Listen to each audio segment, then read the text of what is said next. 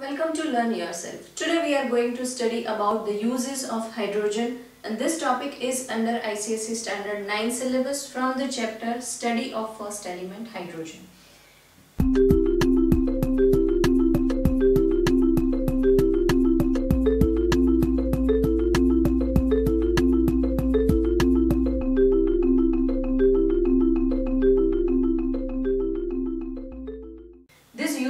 Hydrogen are easy and it can be asked in 1 mark question. It also asked in reason and it also asked in fill in the blank or multiple choice question. So we need to understand it and we need to remember it.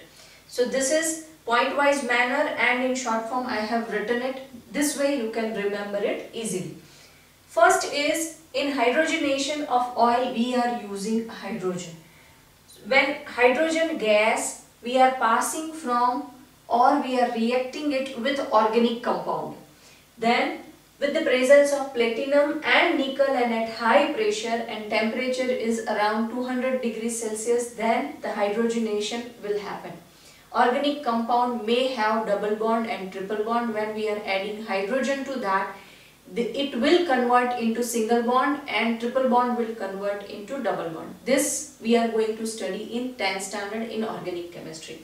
But at this stage you remember this, that organic compounds hydrogenation we are doing it. It is very important. By this way we are converting palm oil into a semi-solid state or into a fat. So hydrogenation is important for vegetable oil. Then some of the metals like nickel and platinum, they will absorb hydrogen gas and large amount of hydrogen gas they will absorb on their surface. This phenomena is known as occlusion. This is a phenomena and its name is occlusion. This is important because they can absorb large amount of hydrogen on their surface. Then second, hydrogenation of coal.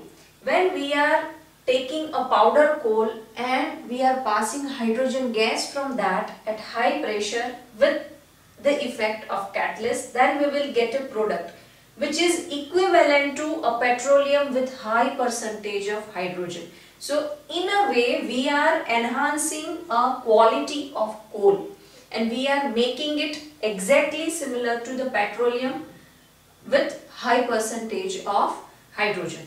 So we are enhancing capacity of coal or quality of coal via hydrogenation. Then third is in extraction of metal. Any metal oxide you will take and you are reacting with hydrogen gas, then the metal will reduce and we will get a metal and water, because hydrogen will react with this oxygen and the metal is being reduced in this reaction. So here we are using hydrogen as reducing reagent. Then fourth one, this is important, that we are using hydrogen in welding and cutting metal. Why? Because we are using oxyhydrogen flame.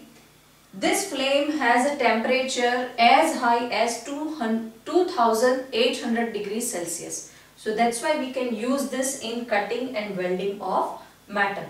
And last but not least, the hydrogen we are using in oxidation and reduction reaction.